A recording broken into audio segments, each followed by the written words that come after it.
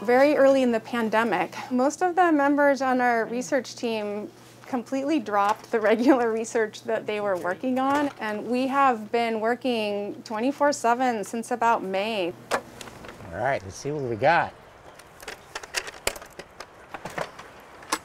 Oh yeah, that's about as good as it gets right there. We have a nice full sample container, and that's what we're after right there. That's what raw sewage looks like. A lot of times sewage, disappointingly, doesn't look like what people think it does because it's mostly clean water.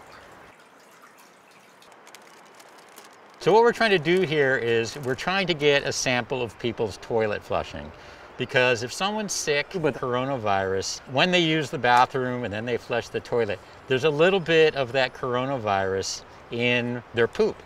And so this is a way that we can take a look without going to someone's house and saying, we need your poop.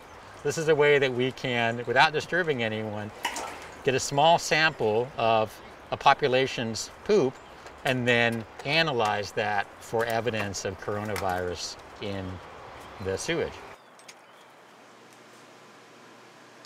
This is the Nelson Lab at UC Berkeley, and here's where we process the wastewater that we've been sampling. This is the tube of our wastewater.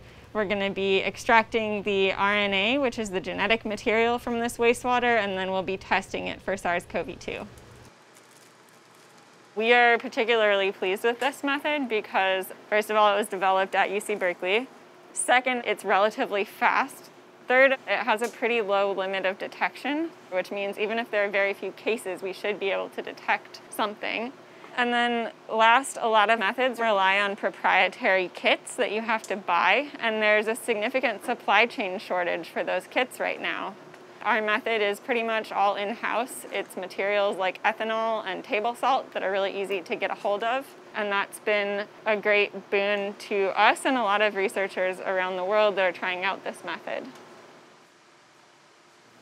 You simply can't test every individual all the time. The beauty of sampling wastewater is that in a single sample, we can get information about thousands or even hundreds of thousands of people. This information can help the health departments identify where there are hotspots emerging, and it can also help them to know if the efforts that they're putting in to reduce transmission are working. We're looking for the amount of genetic material from the virus. So the more human hosts, the more virus, the more genetic material, and the more signal that we'll see in our test.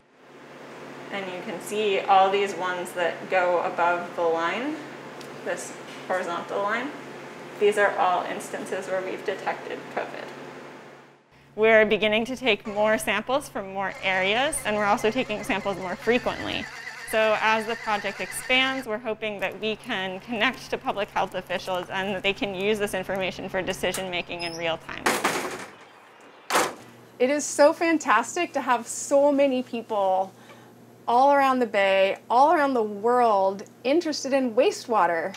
Wastewater contains so much information that we can leverage to improve public health. That is true for this pandemic that we're currently experiencing, and it will continue to be a valuable tool after the pandemic.